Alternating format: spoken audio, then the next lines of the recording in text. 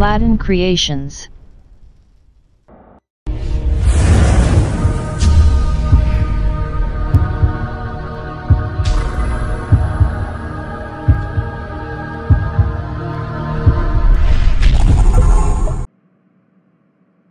Hello friend. Hello. Are you ready for our hematology practical exam?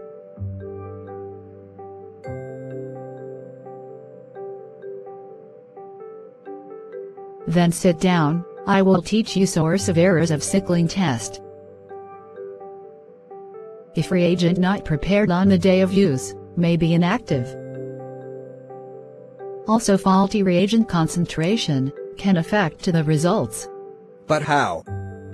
Hypertonic reagent solution may cause chronation of erythrocytes, which may be mistaken for sickling.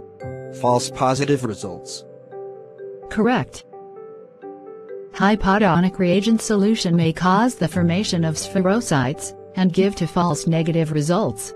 Yeah. Drying of the preparation before examination also affect to the examination. Not waiting long enough also give source of errors. Examples. Up to 24 hours before reporting a test to be negative for sickling test. Not only that, performing the test after a recent blood transfusion will give unreliable result. Also false negative results may occur with cord blood specimen.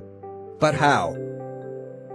Because having a low percentage of hemoglobin S, which is characteristic of some sickle cell trails.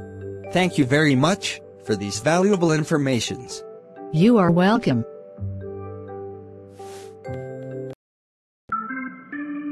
For more videos, please subscribe my channel. And if you like design this like video for you, contact me. Also you can be my pattern and help me more creations.